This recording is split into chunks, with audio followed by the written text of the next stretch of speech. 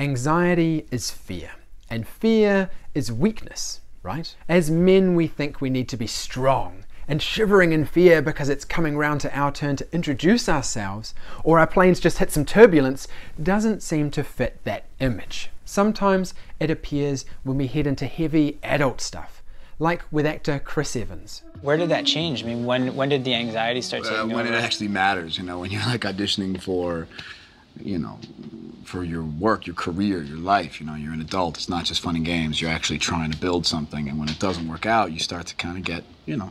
We believe we should be impassive, quiet, calm in the face of danger. If we're anxious a lot of the time, there must be something wrong with us, a character flaw, or some kind of chemical imbalance in our brains. We hope that there's some way to carve it out or push it away. But there's a big problem with this kind of thinking. It leads to some really negative thoughts about yourself, and generally loneliness, isolation, and worse, anxiety. If I'm hanging with some mates and start feeling a bit anxious about whether to jump in on the conversation, maybe I just stay quiet as I'll probably just sound stupid anyway. And then I think, oh my gosh, I'm such a loser. I can't even step up and say what I think. Do you think I'm going to feel more confident or less? In that moment, it can feel like the anxiety is some kind of foreign entity trying to make life hard and us to feel terrible.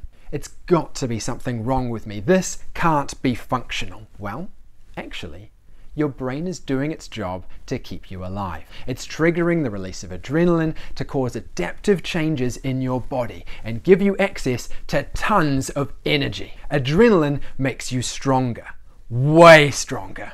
We've all heard stories of the incredible feats people have pulled off when in the midst of a crisis. Mothers lifting cars off their children and so on. They end up with torn muscles afterwards, but this is the incredible strength that adrenaline lends us. And it's not just strength. Speed, acceleration, explosive power. Your senses are enhanced. Visual acuity, hearing, even your sense of time slows as your brain speeds up. That's not weakness. The problem is in you viewing it that way. Let me explain. Anxiety is a common and normal response to threat, including social ones like being rejected.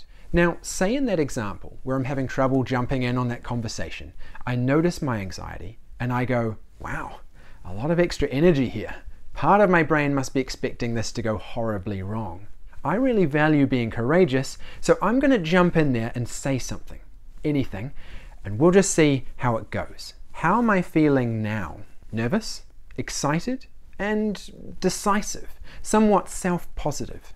It's the massively negative self-condemnation that was causing the lion's share of the fear. Anxiety can be an overprotective and powerful system, and that can get in the way. Kind of like an overprotective older brother. And while that older brother can be problematic, you wouldn't describe them as weak. They can make life more difficult and get in the way at times, so do get help with anxiety. You can bring it down and not have way too much energy in situations you don't need it. Please keep in mind, you are not weak. You just don't have the right process in place for assessing threat. And you actually need to view yourself that way to be willing to get help. Getting help from an expert who can help you learn that process is really hard if you're in the midst of a shame storm. Realize that anxiety, or any emotion for that matter, is normal. We all have them. I was alone, but I was surrounded by so many people. I mean, I got knocked into this state of loneliness because I saw that people were looking at me, but in my eyes, it wasn't necessary. It was probably friendly, but that's not how it feels internally, that's not how right? it felt. I felt like I was being chased. Emotions are a collection of bodily changes to help us adapt to the situation. They can be more intense or not at the right time, and they're still a shared human experience. Beating yourself up about experiencing anxiety will only make it worse. Believe that you are whole and wonderful and strong. In that belief, you will find that you are courageous enough to share yourself with others, your true self, not just what you think they can accept. You're able to take risks and live your life to the full.